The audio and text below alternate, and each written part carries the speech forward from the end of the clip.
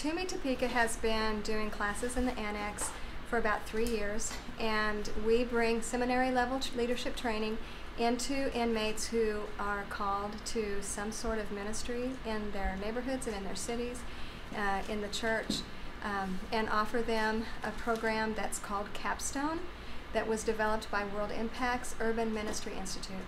So the inmates will get the equivalent of 2 years training in a seminary level leadership program should they continue.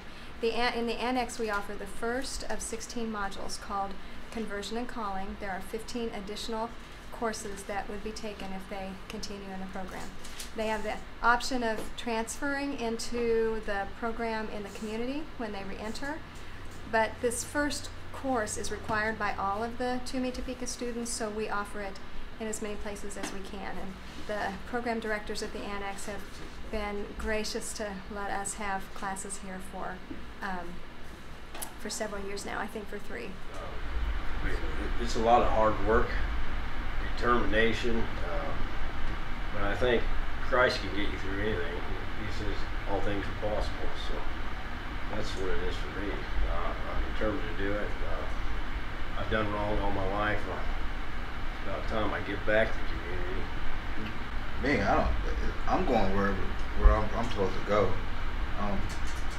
I know that, I don't know how many weeks I have left here, but I know that I know where to go to get back into my classes. Wherever I'm told, my facilitator is telling me where to go to start the next cycle or whatever, that's where I'm gonna be at. I still have to deal with things that are outside of everything, but like Ms. Mary says, it's not once we give our life over, it's not like we're in this bubble and we're sitting up over the land and like, oh, we can't be touched anymore. It's not like that. I mean, we're still gonna have to deal with things, but I'm gonna make it a part of my life like I have been. I just don't feel right. I just from shifting over, I just don't feel right without having my word in my day to day.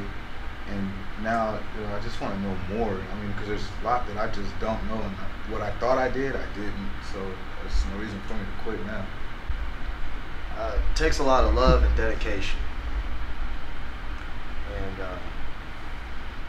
you definitely have to be hungry for the word and learn, get all you can get, be greedy, and I'm excited to pass the knowledge down. Like what Troy said, a lot of determination, but at the same token, somebody had said, when God calls you, whatever, there's no running from it. I ran long enough. Stop running and man up and do what I'm called to do. So.